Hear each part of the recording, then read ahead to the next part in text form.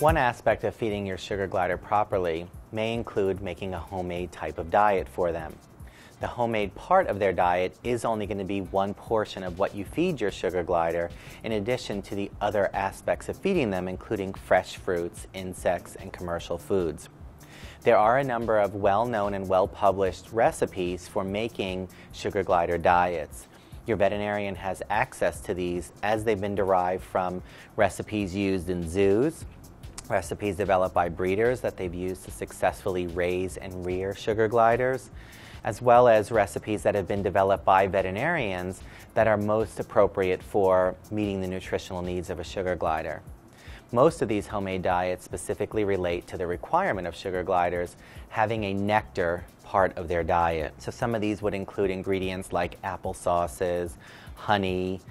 commercial bird nectar diets that are available, and any number of other different fruit purees and other components of ingredients that you could easily prepare at home that might be part of your sugar glider's diet.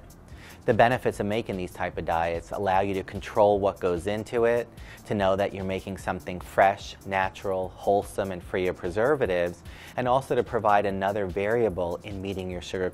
glider's dietary requirements. We recommend that you talk to your veterinarian, discuss with them your desire to make a homemade diet, go over different options for approved and well-known sugar glider type of diets, and develop a system that works for you, that allows you to prepare a wholesome, freshly made, homemade diet that's part of your entire feeding regimen for your sugar glider.